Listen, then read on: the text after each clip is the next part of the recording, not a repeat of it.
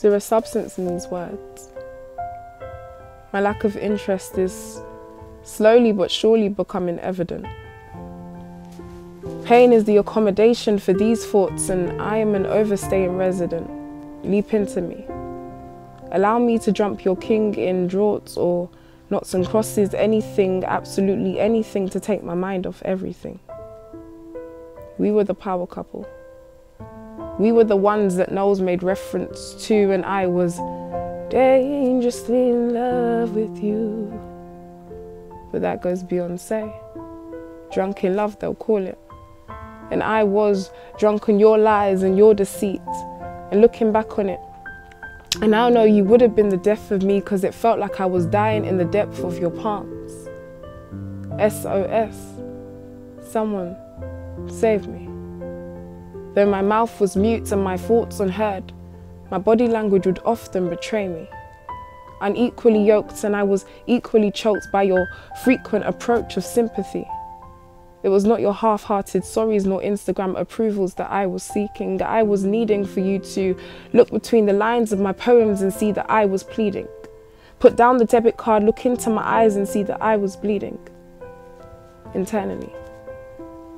Bleeding. Because what we have done is equivalent to murder. And every time I lay down in your bed of immorality, I cursed you, and vice versa. So let me ask you this. Is this the woman that God has ordained me to be? Every time my material unravels before those lustful eyes, is it a Proverbs 31 woman you see? Hold that thought. Because the truth is, you cannot lie to a liar.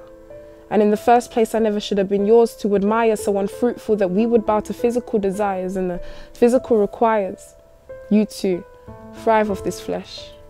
So when I made a decision to die to this flesh, only then could I start to see life in its best form. I felt as dirty as the soil that we were sitting on. How can the same grass that people are spitting on become our place of intimacy? Then instantly I knew what it meant. I knew what it meant when my brother said that we accept the kind of love that we think we deserve. I didn't think to preserve the very little decorum that I had left. It's like I had left all my values in this park. But let's take this back to the genesis of things.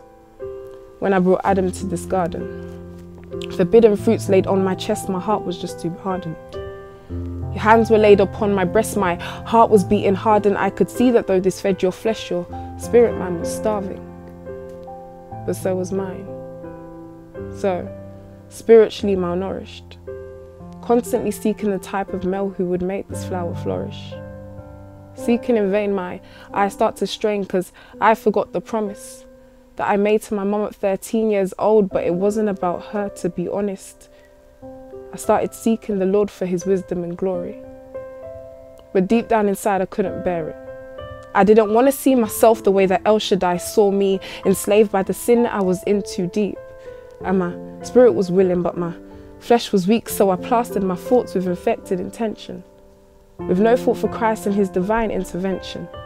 I started to hide from my old friend repentance, content in my lies and intentionally hurting myself. Tired. I was tired, so I used some free as a pillow for my burdens. But how do I tell him I'm no longer a virgin? How do I tell him I died to his word just to live for the world and my life has no purpose? Then I remembered he's a know-it-all God, yeah. You know it all, God, you seem to know it all, God. Hosanna in the highest, because you love me at my lowest, and through the talents you have given me, I'll show it.